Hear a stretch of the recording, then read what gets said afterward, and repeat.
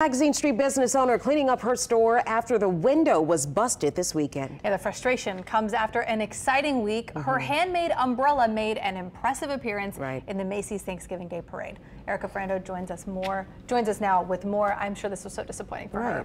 It was, but it was exciting the week before that, because if you watched the Macy's Thanksgiving Day Parade and saw Mariah Carey perform, you probably took notice of a bright red umbrella with thousands of crystals. That umbrella was made by the owner of Bella Umbrellas here in New Orleans. It was a major highlight in her career, but her focus this week has shifted after her business was vandalized.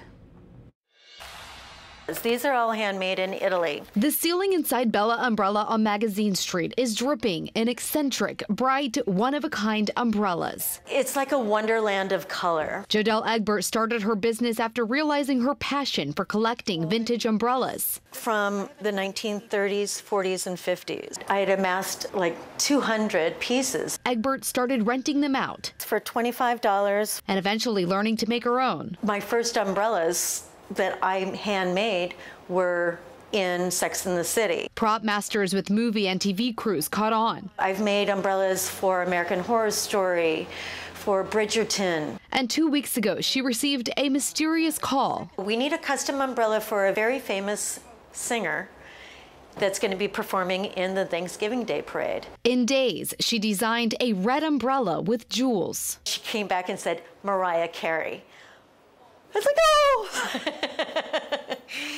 I mean, that was like, oh my gosh. Her moment that was followed this Saturday at 3 a.m. by a disheartening phone call. I'm standing out in front of your shop. It's been compromised. My window is just smashed.